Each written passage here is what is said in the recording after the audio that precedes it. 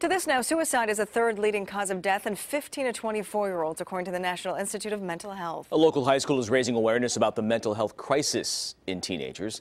CBS 13's Dina Kupfer brings us the mission from Carmichael. As part of a social justice summit here at Jesuit High School, staff here at this school held an assembly about mental health awareness, and they had guest speaker Kevin Hines, who is a suicide survivor and activist. He shared his very personal story of his failed suicide attempt off of the Golden Gate Bridge.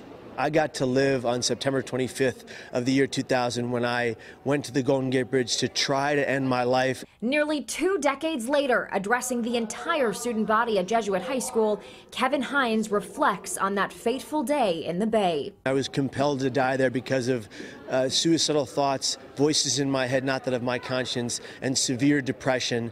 And I was at a place in my life where I thought I had to end it all, but I was wrong. 19 years old at the time and suffering from bipolar disorder, Kevin jumped. The nearly 240-foot drop took roughly 4 seconds. His body hit the frigid water at speeds of up to 75 miles per hour.